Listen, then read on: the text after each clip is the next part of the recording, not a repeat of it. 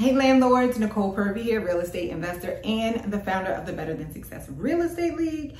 And today I want to start something a little bit different. Every Thursday at 7 p.m. Eastern Time, we do a live real estate Q&A session where we answer anybody's questions about real estate. And we have a different season that plus me on the panel to answer all your questions.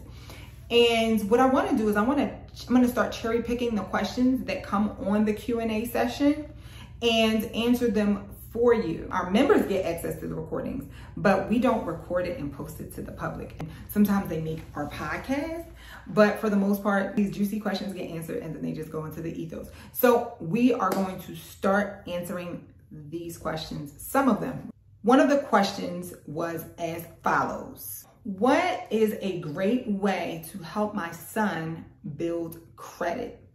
He keeps applying for things and he gets denied because he doesn't have any credit. What is a great way to help my son build credit? Okay, so I'm assuming that this person's son is, actually I know that this person's son because I know our members, one of our members asked this question. I know this person's son is an adult. So this is a great question. So here are some things that you need to do if you have children that are teenagers, and these are the things that you need to do to help them build credit. Okay, first things first is when they turn 15, you can add them as authorized users to your credit cards. This will give them some credit history.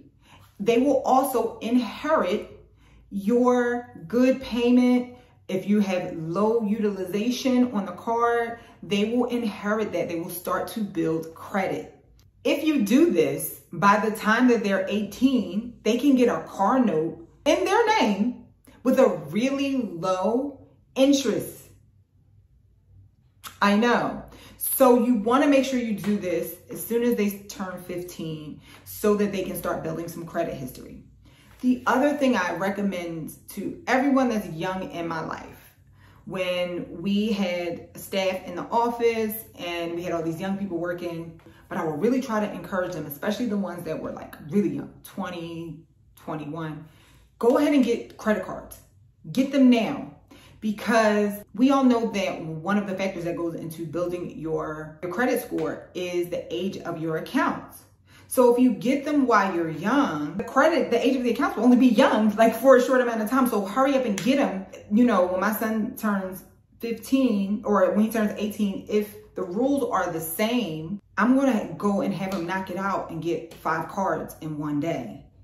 So that by the time he's 23, he'll have his age of accounts will be already 5 years old. And he'll have 5 accounts. And then you do it in one day, because if you do it on the same day, when the inquiries hit, the other creditors can't see the other inquiries the same day. So you do it the same day. Now your credit is going to be trash because the age of your accounts are going to be so young and those limits are going to be so low for a couple years. But after like 3 years, 3 or 4 years, you use them, you pay them off, and then you try to increase the limit over time and you can get some good limits. By the time they're 23, they're good as gold, right? So those are 2 things that you can do now to help your children lay and establish a good foundation for good credit so that they can do what they need to do. So they don't have to be looking at you to co-sign on anything, you know? All right, landlords, don't forget every Thursday, 7 p.m. you can come for free. Go to betterthansuccess.com/events. And we have an amazing podcast. We have 2 podcasts, but the one that I want to talk to you about right now, the other one is called the Better Than Success podcast, or it's called Better Than Success. And this one is called Better Than Success Real Estate News Briefing. It's only 4 or 5 minutes and you get your real estate news in 4 to 5 minutes. That's it. I know. And make sure you subscribe to this channel because you get all your real estate information here.